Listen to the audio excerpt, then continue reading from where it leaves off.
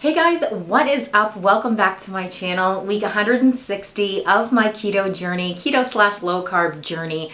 And we're gonna talk about this past week. I'm gonna give you a scale update. Also how I'm doing with the squat and plank challenge. And we're gonna talk about a certain mindset that we need to get out of that I think a lot of us struggle with or have struggled with in the past. And I have a confession for you guys, and I have to be honest with you guys about something. So let's get into the video.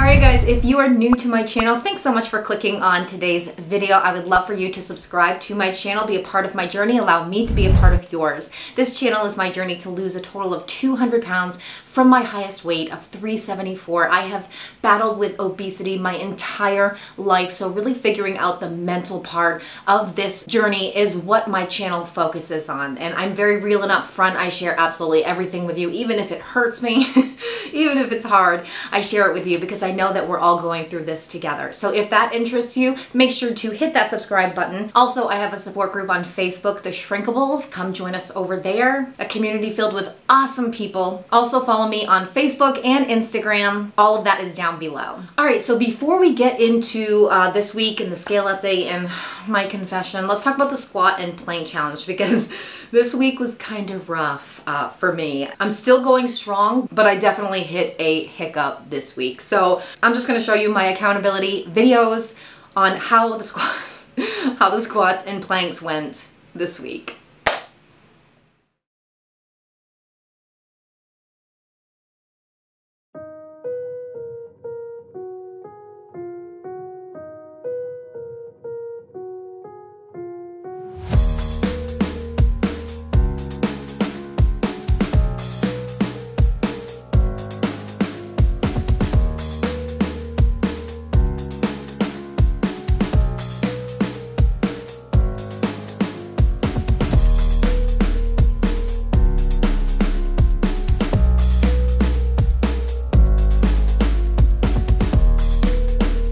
Bye.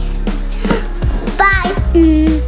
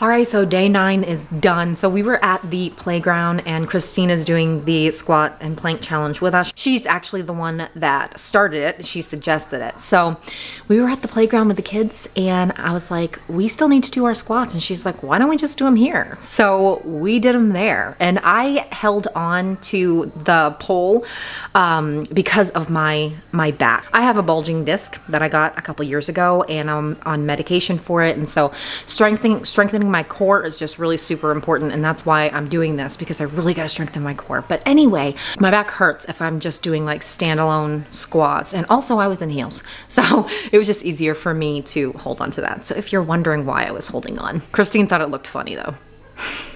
Doing squats on a pole. And I have to say, doing 100 straight through, oh, we were feeling it. We were feeling it in our legs afterwards. I felt like so weak and I felt like my legs were gonna give out on me. So, but we got it done. I don't know how long I can go until I'm at the point where I have to take a break in between the squats. But we did 100. We did it straight through. We did freaking awesome. It's done. Okay, day 10 tomorrow.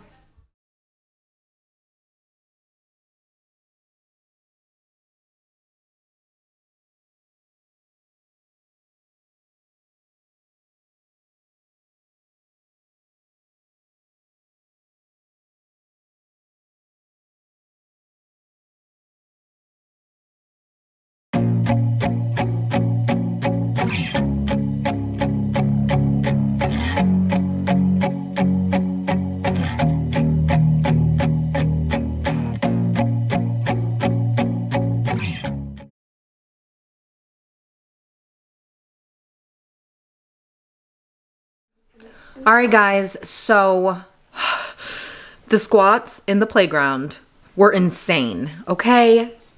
I killed my legs. So my squat machine, my DB method, has me in a certain position for the squats. At the playground, I was doing them differently. I squatted in a different position, and so my legs were wider. So I was using muscles that I haven't yet used. And I did it 100 times, 100 squats in a row. Killed my freaking legs. I have been in so much pain. I had to take some rest days from squats because I could barely even walk like the next night into the next day. My legs were so sore. Like getting on and off the toilet was ridiculous.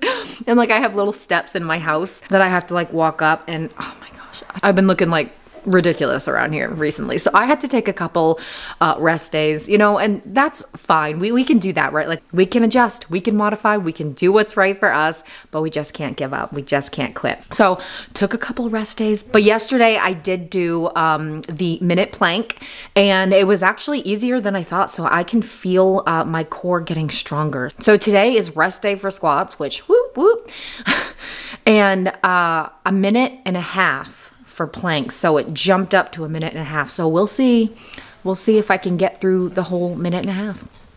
So I'm going to be doing that a little later, but yeah. Oh, my legs. And they're still trying to recover. And I'm on the 3rd rest day. Crazy. But I'm getting stronger, right? We have to hurt. We have to be uncomfortable to get comfortable. No pain, no gain, right? Oh my gosh. All right. Bye.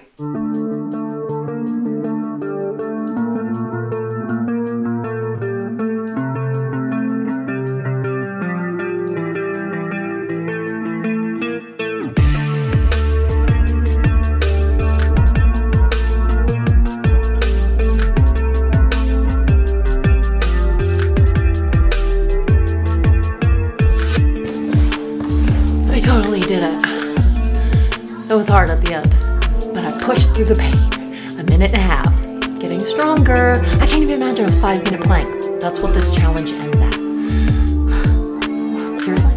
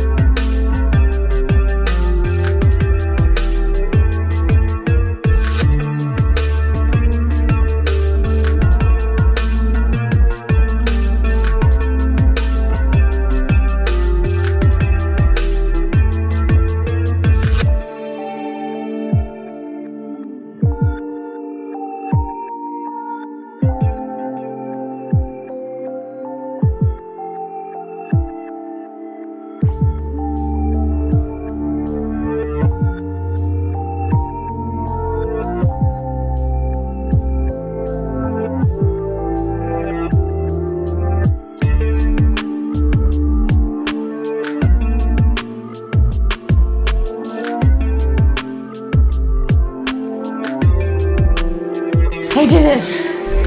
I did the full minute and a half. And I'm wearing my dress because I just wanted to get it done.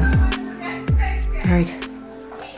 So I am definitely definitely changing things up when it comes to the squat and plank challenge. We have to do what is right for us, right? And the squats were a little aggressive for me. And I think I have arthritis. I have arthritis in my legs. I got runner's knee a few years ago, and it really caused a lot of issues with my legs. And I have really bad arthritis, and doing the squats, and especially when I do a lot of them, it makes the arthritis so much worse. I thought it was supposed to like help with the arthritis. Like, isn't it supposed to help it? But it just makes me super inflamed, and I see it on the scale too, like, because my body just retains water big time, which I talked about in my last video. Just holding on to water weight because of the squats, and like, it's not even like a good pain. You know, like when you work out those muscles and you're like, yeah, this is awesome. This is the most satisfying pain, right? When it really starts to affect my arthritis, it's not a good pain. So I think I'm doing too much at this point. So I gotta figure something out. I don't want to stop them. And I'm definitely not stopping the planks because my focus is my core. I really need to get my core stronger because of my bulging disc. So really committing to that, really committing to planks and core exercises, and just really being serious about that. That's what I'm going to do. As far as the squats, I want to get my legs stronger, obviously, but I think I'm gonna chill a little bit. I'm gonna chill with the squats. So just wanted to let you guys know that if you are doing the squat in plank challenge with me, you are awesome. There's some of us that are still posting in that chat group in my Shrinkables support group saying done every time we finish our exercise. So I just want to say I'm so super proud of you guys. We just got to keep on going. We just got to keep doing our best, and our best is different for everyone. So find what works for you and push yourself a little bit more every day. All right, guys, so let's talk about that mindset that we get into. So there was a video that I had made, it was like 3 years ago. It was within my first year on this journey. So it was like 2.5 years ago maybe. And it was Mother's Day, and it's a video that my kids love to watch because we went out to eat, and then we went to the playground, and so the kids love to watch that video because they see themselves playing and everything. There's a certain part in that video where I'm talking, and I'll just show you right here. Yeah. Happy Mother's Day. Thank you. We're gonna start heading to the coast. I am not staying keto today. I'm eating kind of whatever I want. I'm being bad, but I'm gonna enjoy it because I am starting the egg fast again tomorrow. Ugh, that makes me cringe, cringe, cringe. That mindset. Oh, well, I'm doing the keto egg fast on Monday, so I can just kind of splurge and just eat what I want and just be bad. That is the mindset that I've always had. And I haven't had that mindset in a really, really long time, which makes me super proud. But I had it. I had it this past weekend. So I weighed in a day early last week because my hubby and I had a date night planned. We were going to a Mexican restaurant for dinner, and then also to Funtown, which is an amusement park in here. They had an adults night only. And so my cousin Chelsea was freaking awesome and watched the kids for us, and we had a great date night. So I knew that we were going to have Mexican food. Now this was planned. I had done super good. I did OMAD throughout the entire month of July, and then stayed on track for August, and then started the squat and plank challenge. And after I started that challenge, I kept gaining weight. It was like 5 pounds that I had gained after starting the squat challenge, which I get, you know, retaining water, that's what my body does. But it was very discouraging because my plan was to go to Margarita's, that's our Mexican restaurant, and have the food that I wanted to have, do OMAD that day so it wouldn't totally screw me up. But because I had gained the weight and I was fixating on that scale, I was focusing on the number on the scale, it got me into a really bad mindset. And so I ended up eating bread for lunch. I had a sandwich that day.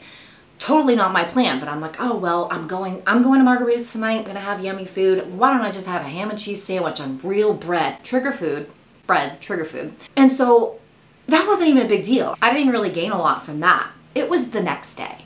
So the clean fast started on the 28th, and I was planning on doing the keto egg fast to take off any water weight or bloat that I was carrying from the squat and plank challenge. So why would I add more water weight? Like looking back, that's what I'm thinking. Why would I want to add more water weight to take off? But I did. So I had a day. I was in that mindset where I'm like, oh, I'm doing the Keto Egg Fast tomorrow, so today is gonna be my day. I am going to just eat what I want. And I became that old Steffi. The next morning, now I was weighing in at 203. That was my weigh-in.